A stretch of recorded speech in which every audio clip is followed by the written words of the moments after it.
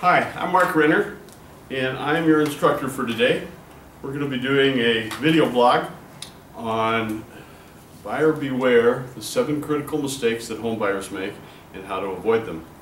Let me begin by introducing myself.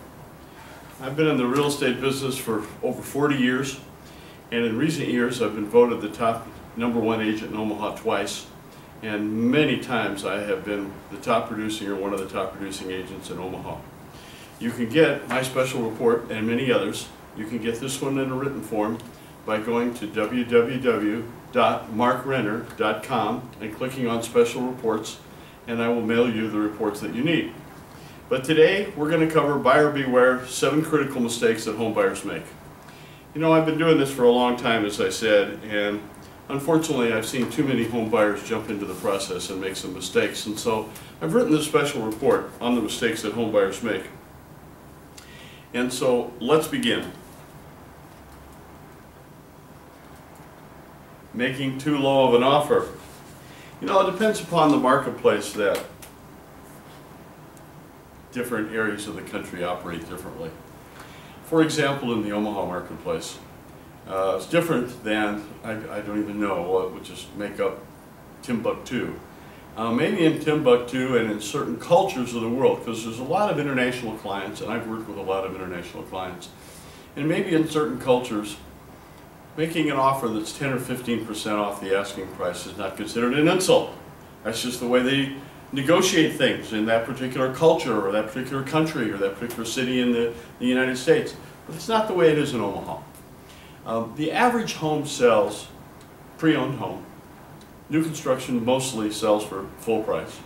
The average pre-owned home sells for 96 to 97% of the asking price. An offer that is 8, 9, 10% off the asking price is considered an insult in our marketplace, and you will probably not even get the courtesy of a counteroffer. The contract will probably just be rejected. I know it's hard to believe, but it's real easy for somebody to go down the street and make an offer on 10 different homes, ridiculous offers, and see which one of them will bite on.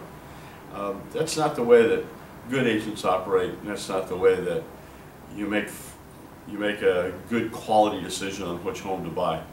So, you know, maybe an offer of 95% of the asking price and see what kind of counteroffer you get, but just remember that the average is between 96 and 90% of the asking price.